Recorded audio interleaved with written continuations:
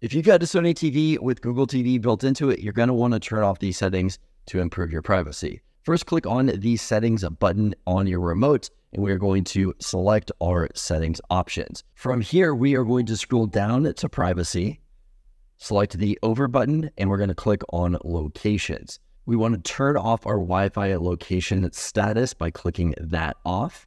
And then we also want to turn off scanning for Wi-Fi when we don't have Wi-Fi on. We're going to back out of this. We're going to go to data usage and diagnostics. This is a big one. Select this one. And from here, we're going to turn this off. We don't want Google sending any information on our data usage. This is just going to use resources and slow our TV down.